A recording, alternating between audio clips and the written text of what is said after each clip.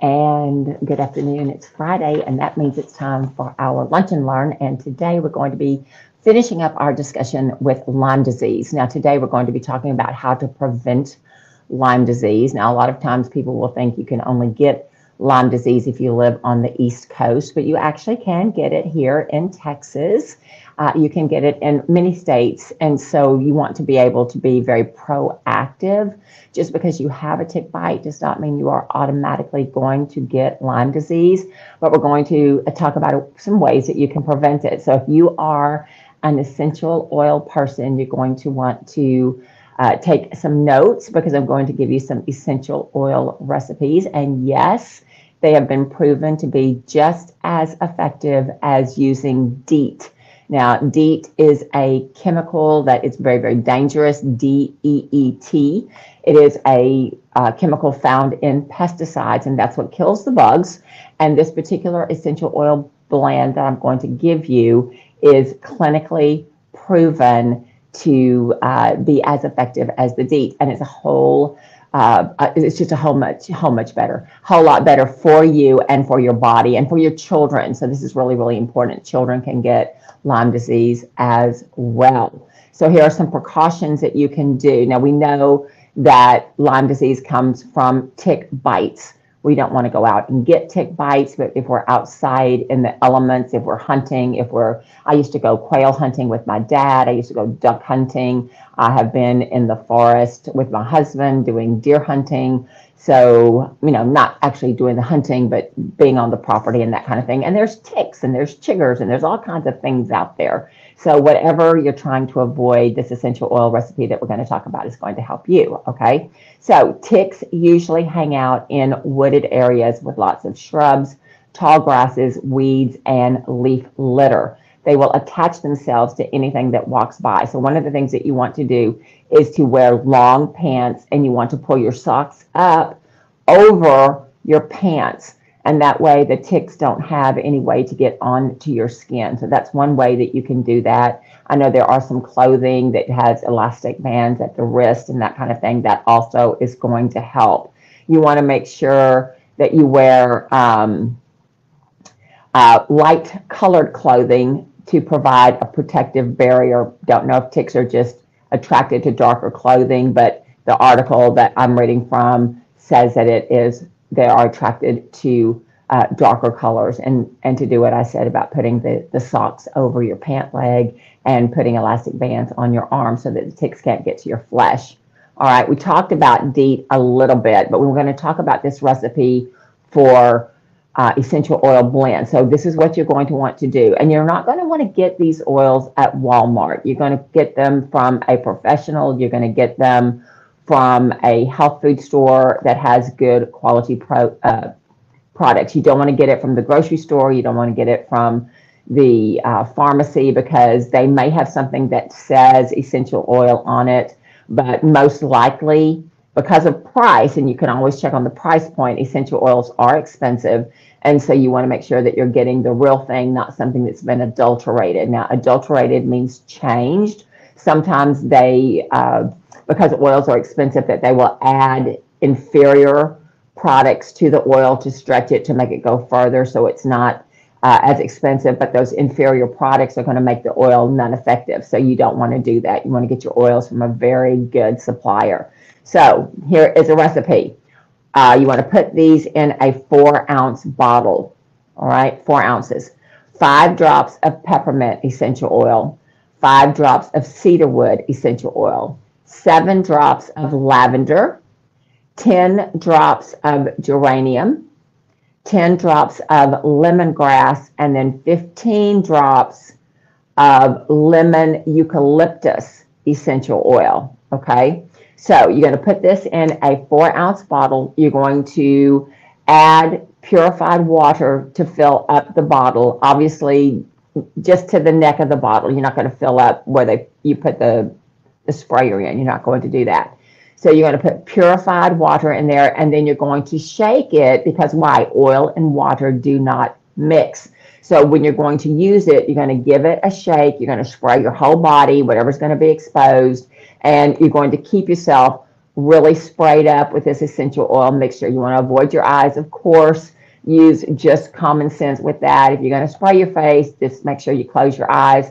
Would not necessarily recommend that because peppermint oil is pretty volatile and it can make your eyes sting a little bit. But you want to spray that, and you can spray it several times a day. You can't overdo it, but of course you want to use caution around your eyes and that kind of stuff.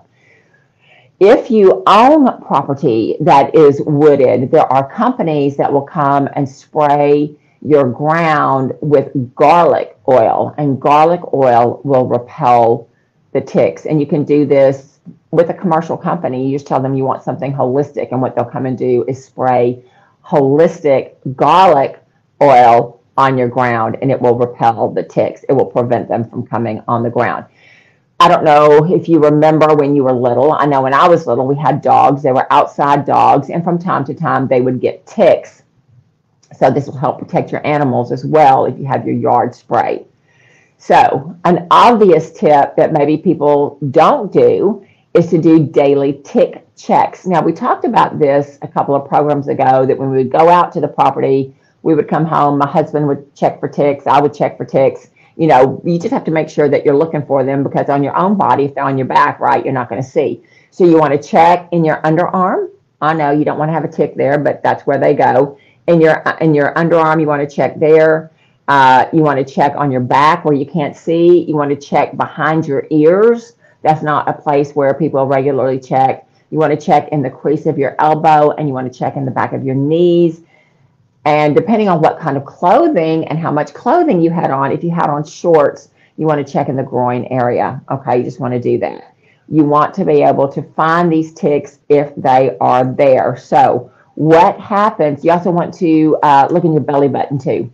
It's a great place for ticks to hang out. Also, don't forget your scalp and your hair. So what should you do if you find a tick? Should you just grab it? Well, maybe not. That's the best thing to do. What you want to do is to get some needle nose pliers or needle nose tweezers. They're smaller. I would really recommend that.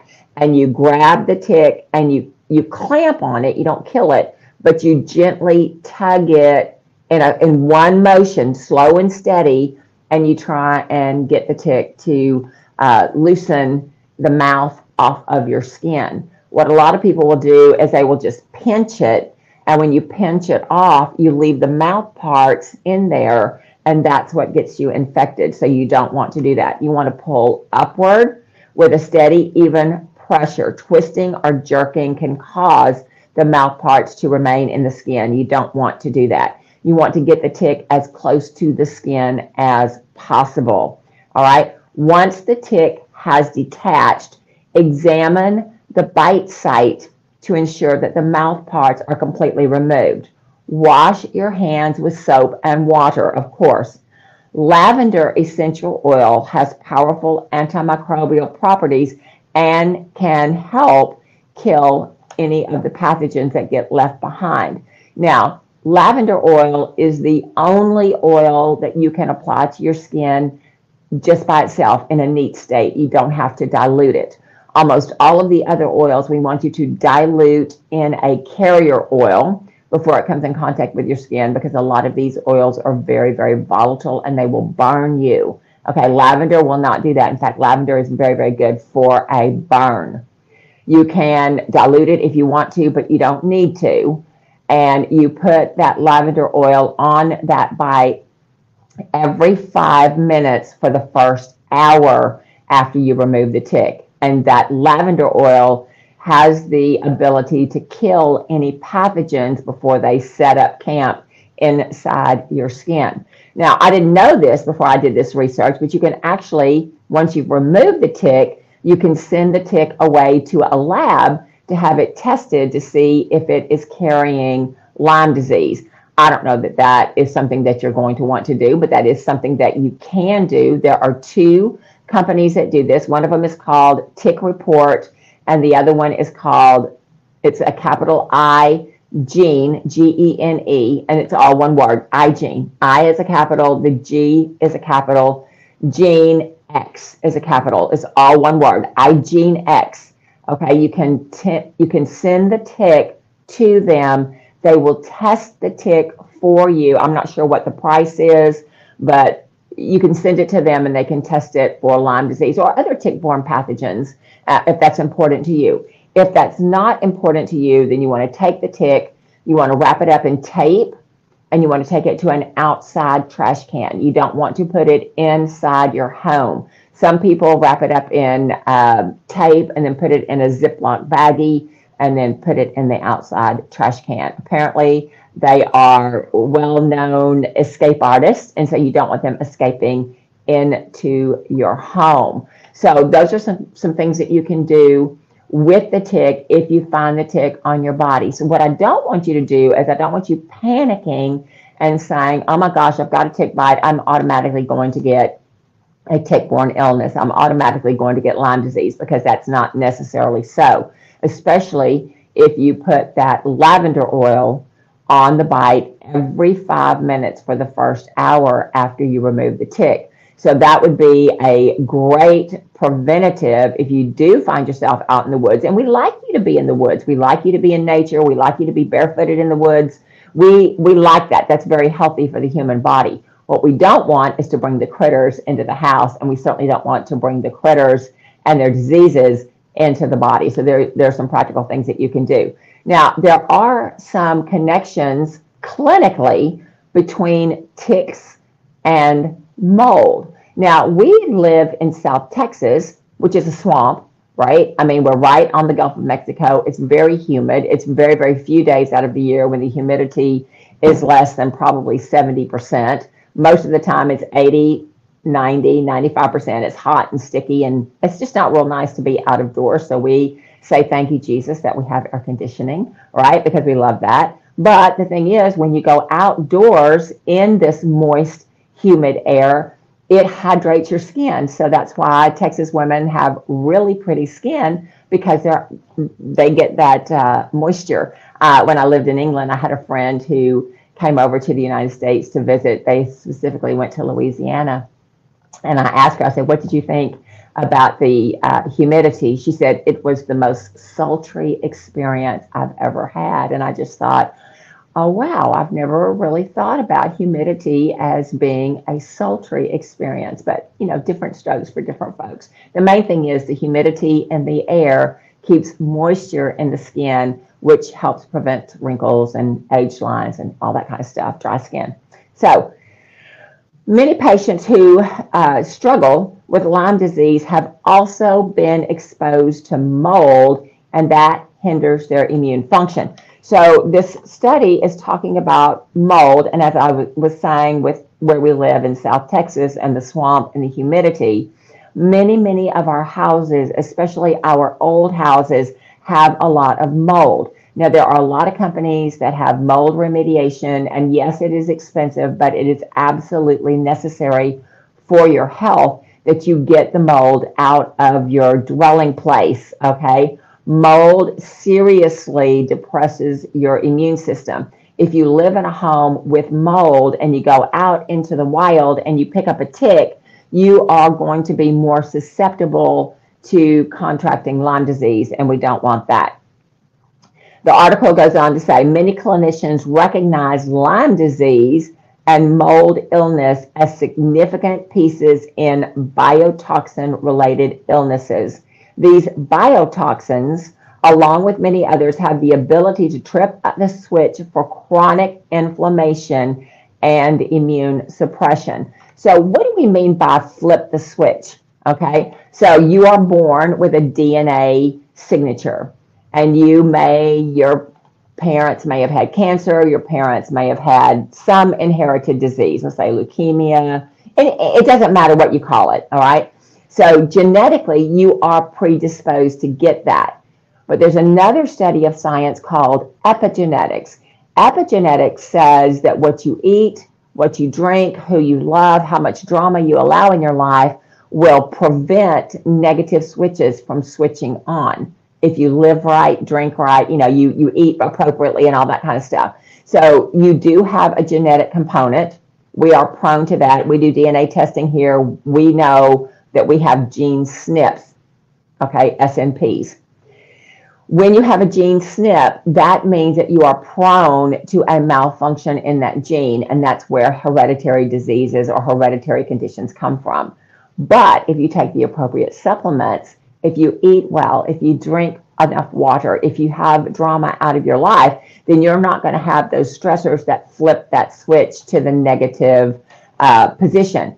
So what these clinicians are finding is that mold and tick-borne illnesses are enough stress on those broken genes to flip them into the on position, which means that you're going to be more likely to enter into a state of chronic inflammation. So that's not what you want to do. When mold and other biotoxins are not swiftly and efficiently removed from the body, they have the potential to instigate a progressive multi-symptom illness that impacts numerous systems within the body. So what does that sound like? That sounds like autoimmune disease, right? Autoimmune disease is when your body becomes confused. Why is your body confused? Because of the stress burden. So if you already have a mold burden, if you already have any other kind of biotoxins, what am I talking about? I'm talking about, in addition to mold, bacteria. I'm talking about heavy metals. I'm talking about chemicals. I'm talking about a viral load. We all have these. I'm talking about parasites. We all have these in our systems. So if we're not cleansing properly, if we're not nourishing properly, if we're not absorbing our nutrition, then these pathogens, these biotoxins that we all have, if you've been vaccinated, you've got biotoxins in your body. So if you're not cleansing, if you're not eliminating properly, if you're not absorbing your nutrition properly, then your immune system is going to become confused. And when it becomes confused, then you're going to trip the switch and you're going to move into chronic inflammation and immune suppression. When that happens, then you're going to develop an autoimmune disease, and we don't want that to happen. When this happens, the body is a chronic inflammatory state that Dr. Richie Shoemaker calls chronic inflammatory response syndrome, and the anachronism for that is CIRS. Okay? I said anachronism. I said that last week, and that's wrong, and I apologize. Acronism. I'm sorry. Okay, many practitioners within the functional medicine would refer it to mold and biotoxin illness because deeper testing reveals exposure to at least one biotoxin. Tick-borne pathogens and mold exposures are both biotoxins that can trip up the inflammatory cascade. Now let's talk about inflammation. Inflammation is actually a good thing. When I go out into the world and I get in contact with somebody that has something, right? My body is going to recognize that it has come into contact with something other than self. It can be a virus, it can be a bacteria, it can be who knows what it is, and I don't even have to name it. The body is smart, and when the body sees that it has come into contact with something other than self, it mounts an immune response. What could that look like? That could look like a stuffy nose, that could look like a running nose, that could look like an allergic reaction, runny eyes, can't breathe. That can look like asthma, that could look like just a cough, that can look like a rash on the skin. It can look like anything.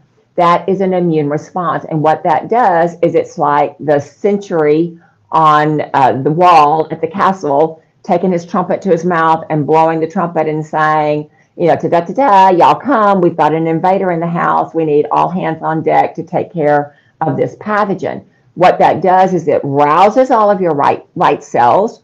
Your white cells come to the rescue. You've got phagocytes and macrophages in there. We've talked about this before. They gobble up all of the pathogens. When they've done the cleanup work, the body goes, okay, we've averted the threat, we're all good, and your immune system calms back down. So inflammation is a good thing.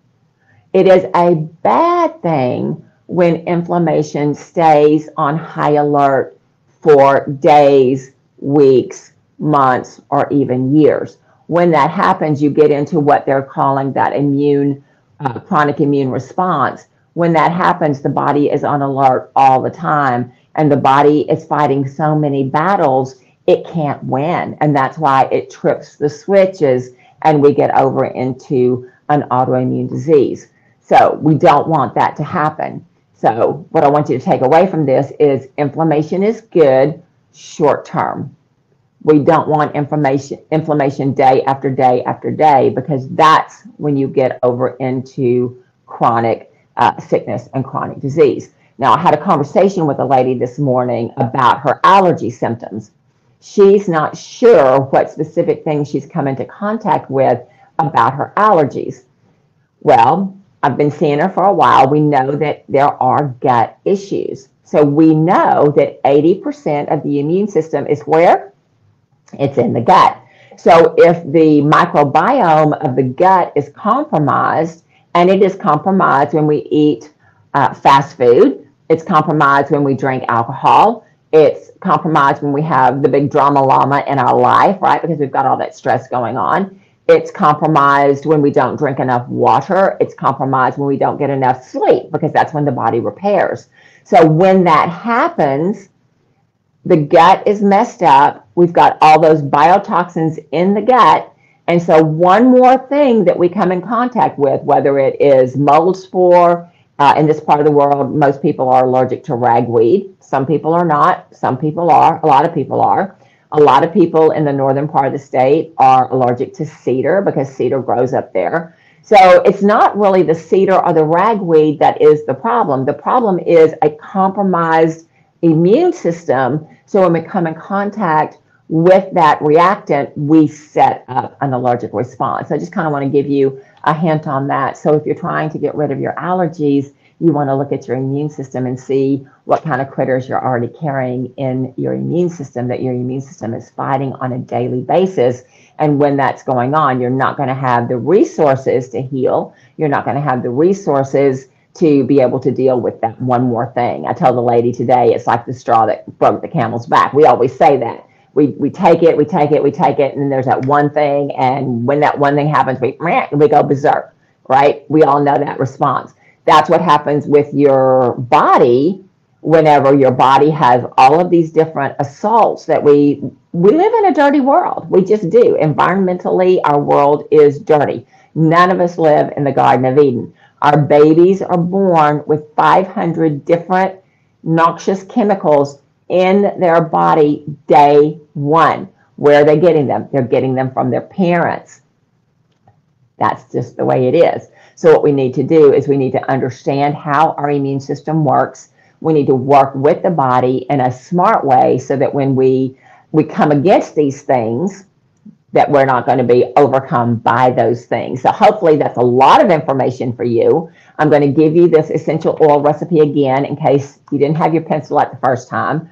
In a 4-ounce bottle, you're going to mix 5 drops of peppermint oil, 5 drops of cedarwood oil, 7 drops of lavender oil, 10 drops of geranium oil, 10 drops of lemongrass, and 15 drops of lemon eucalyptus. All right, put that in your 4-ounce bottle. Fill the rest of the bottle up with water, purified water. Before you use it, shake it, because oil and water do not mix. You can use this for your outdoor picnics. You can use this during mosquito season. You can use this during the love bug season that we have here in South Texas, twice a year. You can use it at any time. It's not going to hurt you, not even a little bit. You don't want to put it in your eyes, of course. You don't want to necessarily drink it. Please don't drink it, because that's not what it's for. You can use it on your children. You can use it on your pets. You can use it on your furniture. You can use it. So just, be wise with it. And it is a good, safe way to prevent tick-borne illness. So I'm very hopeful that you learned a lot about Lyme disease.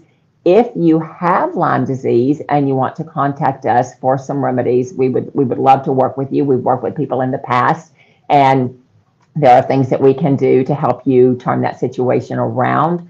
It is a chronic disease, which means you've had it for a long time, or you've had immune issues for a long time. It's not going to be resolved tomorrow, but we can get it resolved. So if you need that help, just reach out to us. I took this information from the Epic Times, and Dr. Ashley Turner was the doctor that put all this together. She is a naturopath and a board certified holistic health doctor. So I think her practice is in Pennsylvania. I think that's when I researched her. I think that's where her practice is. So hope you've learned a lot. It is the weekend. Enjoy your weekend. Do some self-care. Get the end of your Christmas shopping done if you still need to do that. But take care of yourself. If you don't take care of yourself, you're not going to be able to take care of other people. Remember, I love you. I will see you next Friday. Next Friday will be Christmas Eve. It'll be the last time I'll speak to you this year, but I will speak to you next week. And take care and have a great, great weekend. Love you. Bye.